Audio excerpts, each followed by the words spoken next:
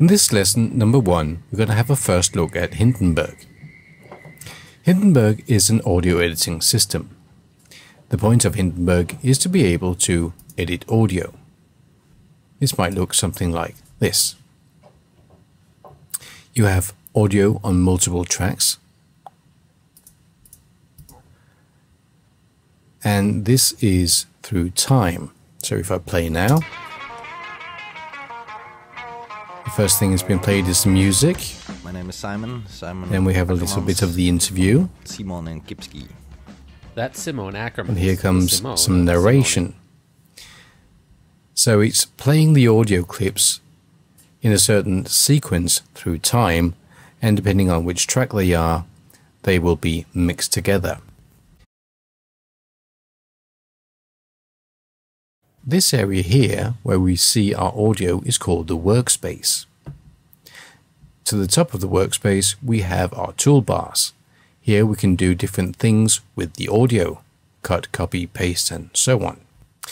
Over here to the left, we have our track controls. Here we can give a track a new name. We can set the overall level for the track. We can set the balance, left and right, for the track. We can arm a track so we're ready for recording. Now it's ready for recording. We can mute a track. Let's try to play here.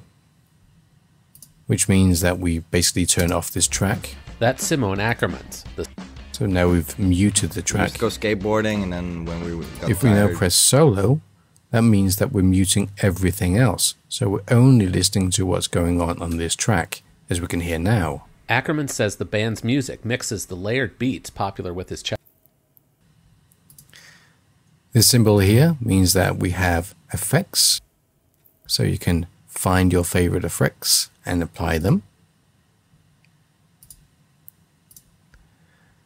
And this little arrow here means that you can use your voice profiler and you can apply your settings to your voice profiler. The voice profiler is something that we're going to get back to in a different tutorial. Underneath here, in the Pro version, you can choose your inputs. This is the input coming into the channel, which means what you're recording from. Currently, I'm recording from the Scarlett. We have our transport bar. Play. With guitars, drums. Stop. Rewind. Go to end. Here we can record. If I press record now, it will say an error. Failed to start record. No tracks are record enabled, which is true because we haven't enabled it. So if I press record now,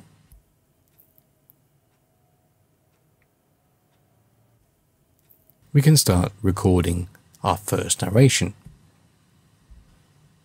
Just press stop or spacebar to stop the recording. Also something we're going to get back to later. Right now we're just going to get an overview of the basics. Here we have a meter which shows us how loud the audio is. My name is Simon Ackermans from Simon and Kipski. Moving along, over here we have a counter telling us the time of our current playhead. If I start playing now, just by pressing spacebar. Kipski. We used to go skateboarding, and then when we got tired, we'd just spend hours. So this number here is telling us that the playhead is right now at 21 seconds. If I make a selection, I can do that just by pressing any of these regions here. It turns orange, and we get some times. This is the in time for the region, the out time, and the total time. So this means that this region here is 5 seconds long. By pressing a region, as I just did here, this is a way of selecting a region. That is one way to do a selection. Another way of doing a selection is by dragging a selection. I can do that by pressing I for in, and I'm going to move my playhead and do an out marker with O like so, Now I've created a selection. Once I have a selection, I can do all kinds of things with it. I can adjust the level, like so, or I can cut it out, or a number of different other things. All that we're going to get back to later, just to say that there are two different ways of making a selection. You can either just click on a region, you can move it around, or you can either set in and out markers or just drag like so and create a selection and use that selection for something specific. If you go to your view menu, you can open the clipboard, which will show up here, and the clipboard is an area for storing your audio. You can open your markers. Markers are something that you can set in your piece so they're easy to navigate to. In the Pro version, you have the call recorder. Let me just close down these things so we can see what we're doing. The call recorder lets you record directly from Skype. Again, something we're going to get back to later. What else do we have? Yes, we have favorites. Favorites is like the clipboard. It's an area where we can store audio. But the favorites, this is a great place to have your jingles and breakers and what have you. Things that you use for your show all the time, because they will follow you the next time you do a new session. These are going to automatically be there. In the chapter view, we are able to set chapter markers. And we can even add images, names, and URLs to our chapters.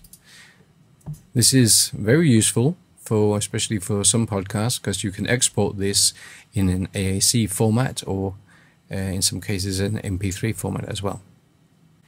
Now, if you're all confused, don't worry about it. In the next lesson, we're going to break it down into really small bits.